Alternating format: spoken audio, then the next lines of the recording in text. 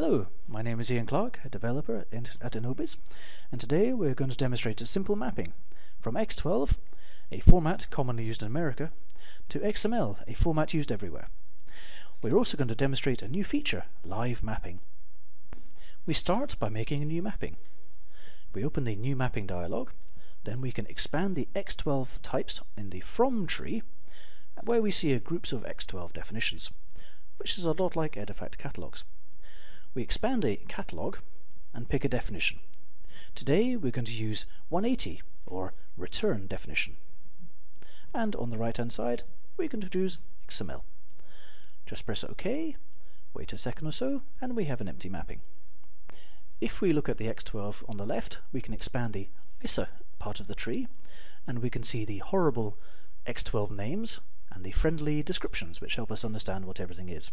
Obviously, if you're experienced with X12, you won't need the descriptions, but I'm guessing most of the people will actually find them helpful. But now we want to look at the XML on the right hand side. Rather than making up things manually, we're going to cheat and import a schema. Well, I say cheating, it's probably what most people will actually do. We're going to pick a schema we had earlier, expand it, and you may recognize this schema from previous videos. Now we're going to make things a bit more interesting with live mapping. In order for live mapping to work, we need to do a few small things. First of all, save the mapping. We're not going to bother picking a very exciting name today.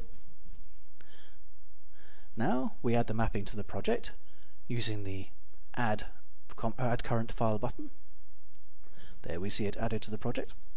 If we right click on the project and then click on the mapping, we can pick project item properties. There we need to change the debug type to integration server and give it a test file.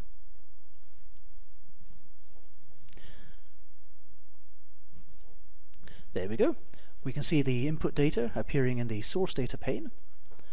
Now we're almost done. We just need to turn on live mapping. We go to the debug menu and pick background mapping or live mapping. As you see, we get a warning dialog. If in this case it's very safe to turn this on, but if you were doing an SQL mapping, for example, and you had delete tables, this may not be such a good idea. But today it's definitely a good idea. If we look at the target data pane, we can see we actually have an empty XML already appearing. It's very empty because we haven't actually started doing any mapping. So that's the next thing on our list. We are going to map from the ISA part of the tree to our new XML PC datas, and we're going to pick interchange sender, put it on sender, and as you see in the bottom right, we've already got up a little bit of data in our output data pane.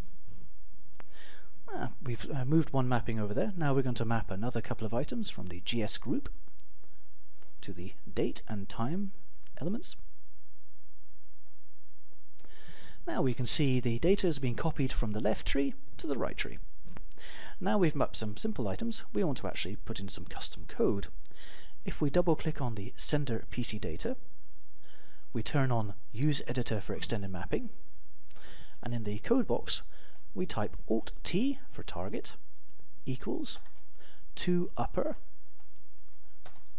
and then bracket Alt-S, which brings us source, and close bracket. Press OK, and if we look in the target data pane, the sender Inobiz has now been changed to capitals. That's what to upper does. If we had a mixed case letters or uppercase and we wanted them lower, we could simply press to lower. We can do whatever we like with these custom data panes, and the data will automatically refresh in the bottom right.